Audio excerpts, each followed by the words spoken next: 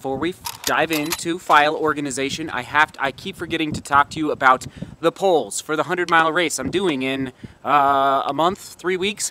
Basically, I can't use them. It's against the rules. That's right. I'm glad I read the rule book. Holy smokes. Actually, somebody on Facebook commented and said, you might want to just double check to see if you're allowed to use trekking poles in Run Rabbit Run 100. You are not allowed. I don't know why. It's interesting. Bottom line, I'm glad I found out a week ago and not the day before the race or at the starting line. Holy smoke. So yeah, it makes my whole task of running 100 miles a little more difficult, but you keep smiling and you keep fighting. I don't know what to say. I don't know what to say. I don't know.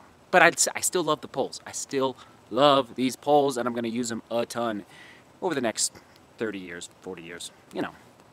Test 1, 2, 3, test 1, 2, 3, test 1, 2, 3, test, test, test. Doing something a little different, recording on the patio, not in the shed. The only reason I can record right here is because our neighbors got a new air conditioning unit, and it's quiet. It's quiet. The vlog is about to turn very technical. If you're not into technical, it's okay. You can click away. I understand. But what I'm about to talk about is file organization for a daily vlog specifically, but even just a vlog in general. How do I organize my video files? It's very important. It's critical for the daily vlog success. Point number one for daily vlog file organization. The basic premise is that you never, ever delete raw files. Never delete raw files, meaning you hit record on a camera, you stop. That is a raw file that is not edited. You always want the raw files for 5 years down the road, 10 years down the road, 15 years down the road, 50 years down the road, okay? Never delete raw files. Also, never delete projects. Whether you're using Adobe, iMovie, Final Cut Pro, you never want to delete a project, which is what a daily vlog is comprised of, a project. So my workflow is this. I film onto a memory card. I take the memory card out of the camera. I put the memory card into my computer on the side, and then I import those raw files into Final Cut Pro. That's what I use for now. And then once I import into Final Cut Pro, I can edit those files into the magic of the daily vlog. Capiche? So I store the raw files on my computer's internal hard drive on the computer first as I'm editing. And then after about 3 weeks, my 1 terabyte internal hard drive on my MacBook Pro fills up, and then I have to make space, and I have to move those files somewhere. So where do I move them to? An external hard drive. This external hard drive, I believe, is 2 terabytes. This is SJD1, meaning this is the first external hard drive I filled up in 2016 after I started the daily vlog. So, I've never, ever deleted a raw file. Here's 1, here's 2, and guess what we're on now? We are on external hard drive 6. 6, people, and it's a 4 terabyte, it's inside, it's crazy. So this is how I label my projects and my files, specifically the vlogs, once I import them into the computer. All right, you ready for this? Right now, because we're on external hard drive 6, I label it SJD6 underscore vlog 877 underscore the title or the theme of the vlog underscore the specific date. So, August 23rd, 2018. Does that make sense? So if you noticed, at the beginning and the end of every vlog, I label the vlog with a specific number and the date, and that way I can know when I go back and watch a vlog in, I don't know, 5 years, 10 years down the road, I'll know, okay, that number, 813, vlog 813, is going to be stored on SJD6. I guess, no, it would be SJD5.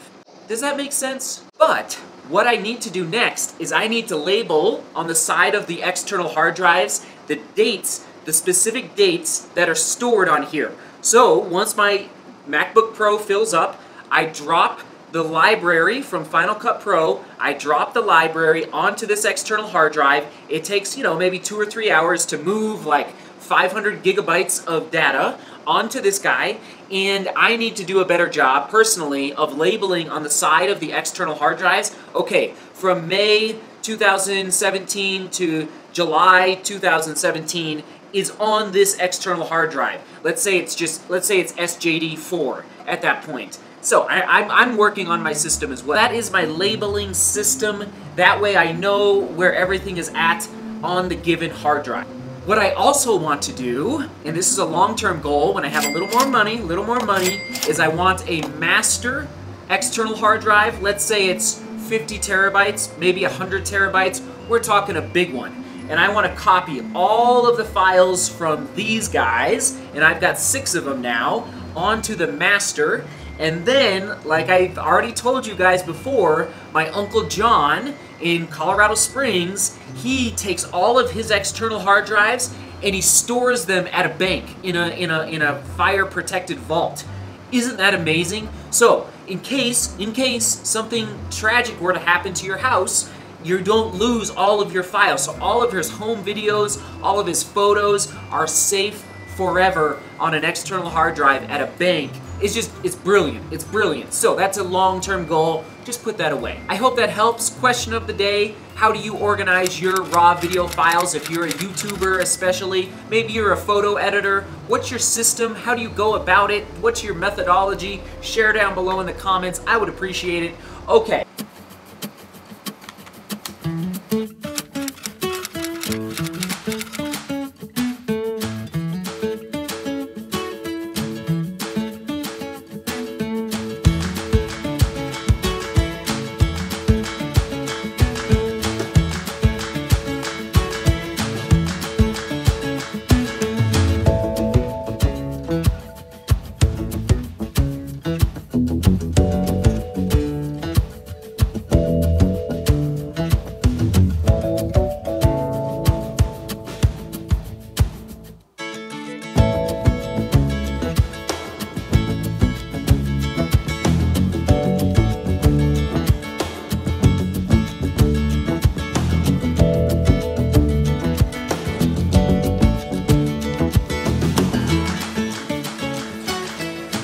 That's all she wrote. Speaking of files, time to pull the memory card out. Wish I could film that for you, but that wouldn't make any sense because the memory card's in the camera right now recording me. Love you guys. I hope the tips helped. And listen, you got to find what works best for you. What I just showed you works for me, but figure out what works for you. Tweak it a little bit. Love you guys. Seek beauty. Work hard. Love each other. Let's go up.